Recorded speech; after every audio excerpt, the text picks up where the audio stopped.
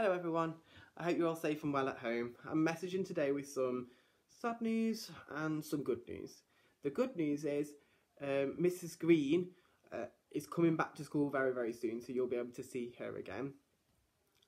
But the sad news is that as I was in school looking after Yellow Group while Mrs Green was away, it's now time for me to say goodbye. I'm going to miss all of you. I've loved working with all of the children in reception, especially my wonderful Yellow Group. You're all so wonderfully clever, and I know that you're all working really, really hard at home.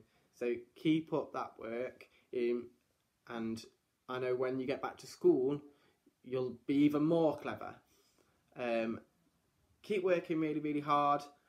Keep staying and listen to your grown-ups. I'm going to miss you lots and lots, but I won't forget you. Goodbye for now. Bye-bye.